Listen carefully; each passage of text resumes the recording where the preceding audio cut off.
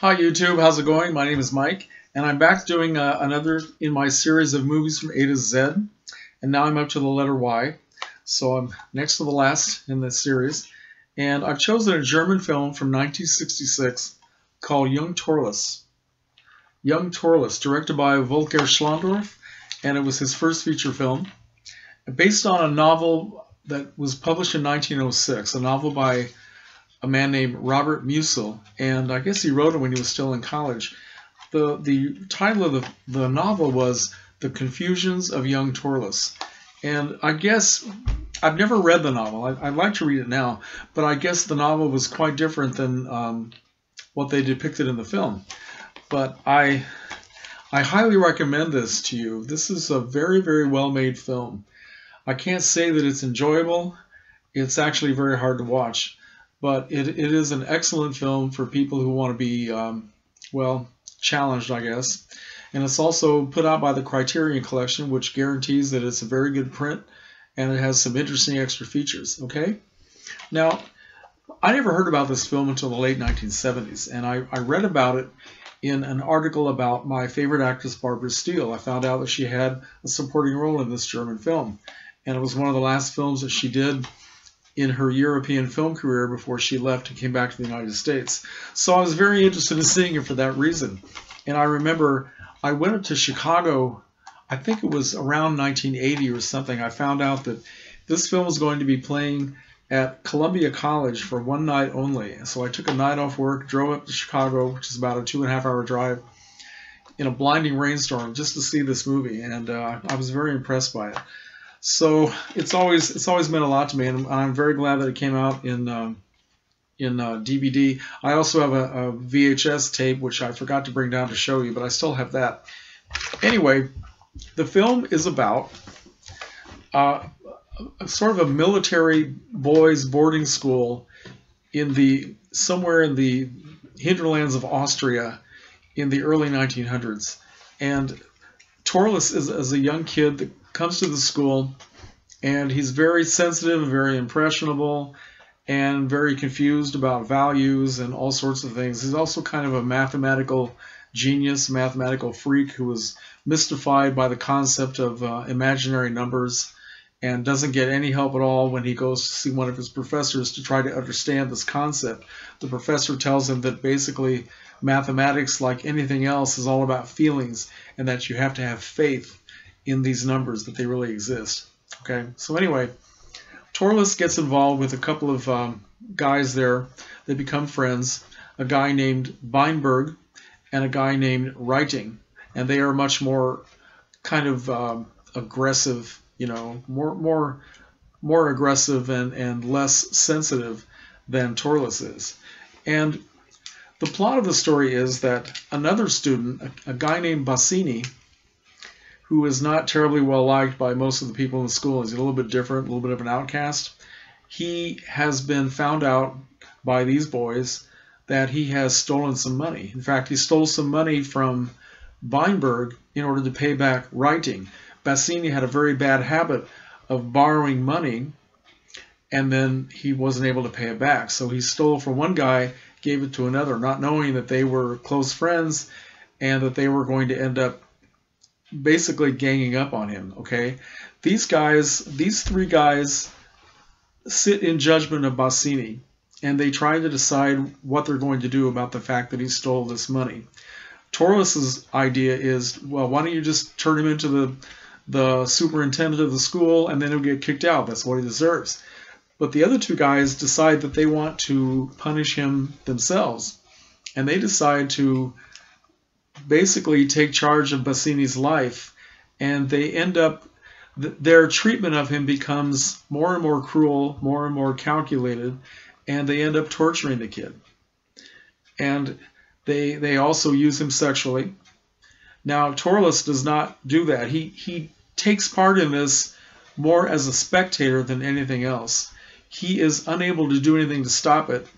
He finds himself being fascinated by what's happening, not necessarily excited by it, but just interested in some sort of a intellectual way, trying to understand it, the nature of good and evil, and why Bassini would allow himself to be debased in this manner, and just exactly how far it could go.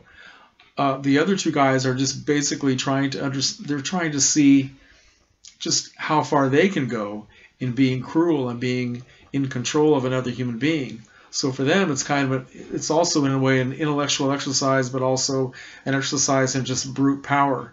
And I'm probably not explaining it very well. But what happens is that Torless eventually decides that he can't take part in it anymore, even as a spectator, and he tries to get Bassini to just turn himself in so that this will end, which makes the other two guys turn against Torless. Not that they start torturing him, but they threaten to torture him.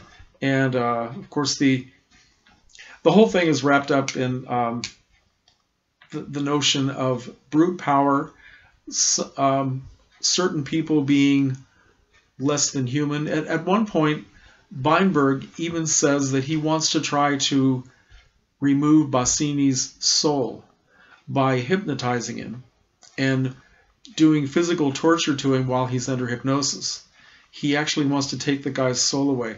It's very allegorical, and a lot of people have interpreted this film as being kind of a premonition of what would happen a few decades later in Germany when the Nazis began to take over, and they began this systematic dehumanization and extermination of so many people. Nearly 12 million people executed by the Nazis, specifically the Jews, who were looked upon as being basically something less than human. And not coincidentally, in the novel, I guess that Bassini is Jewish, although it's not actually said that in the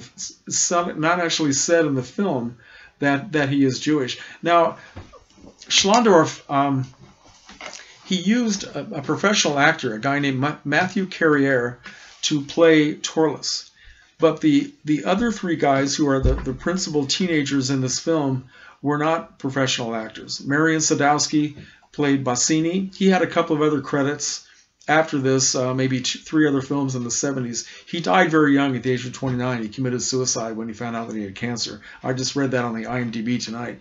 The other two guys, Weinberg was played by an actor named Bernd Tisch, not pronouncing that very well, and writing was played by a guy named Fred Dietz. They have Tisch had no other credits.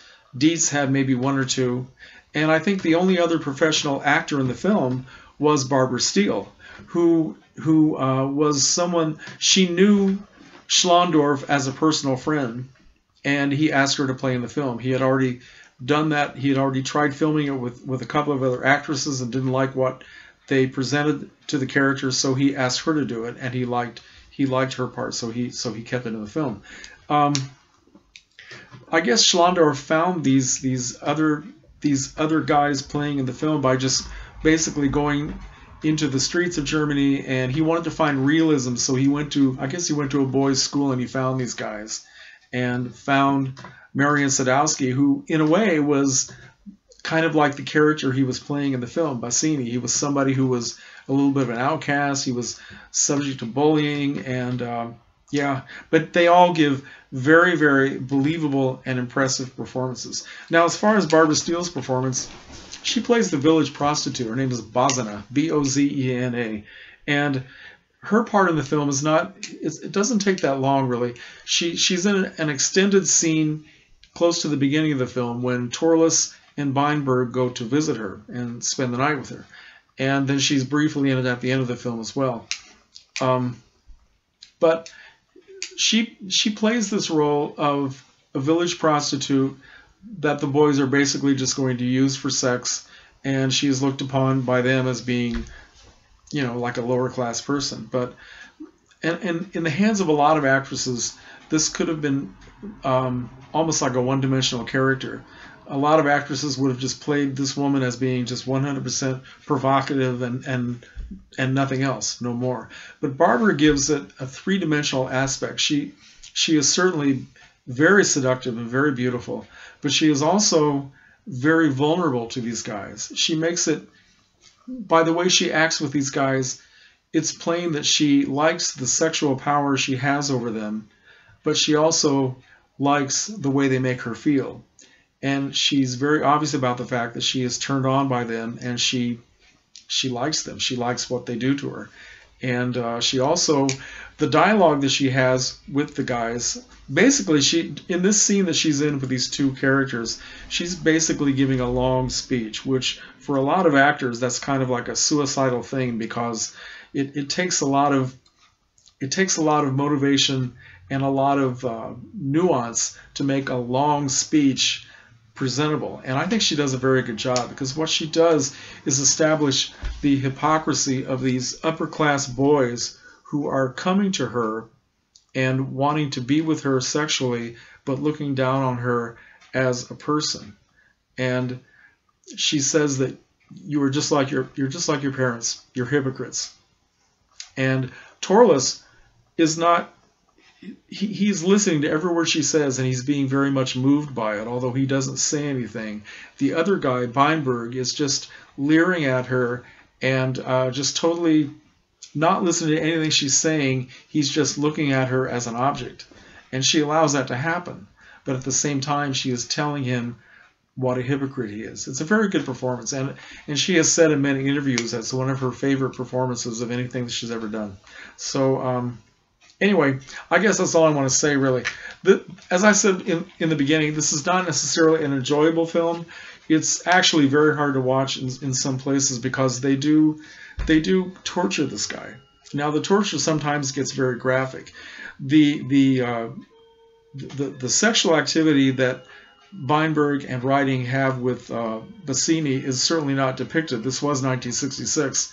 But it's alluded to in the conversations between all the three boys. And so there is that aspect of it too. It's a very powerful film. It's certainly well acted, and it's in black and white.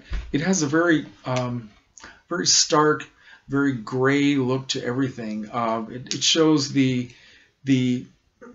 interiors where these boys live and where they go to school. It's all very closed in and claustrophobic, and it's symbolic of the closed in and very empty intellectual environment that they're in. The intellectual thought processes that they are given to explore are very, very small, very, very closed in, and not at all expansive and open to real thought and philosophy. And I'm babbling like a fool here. Anyway, Young Torless, highly recommended. So give it a try, and I'll be back with Letter Z, and I'll be done with this series. Okay, thanks for watching, folks. Comments are welcome.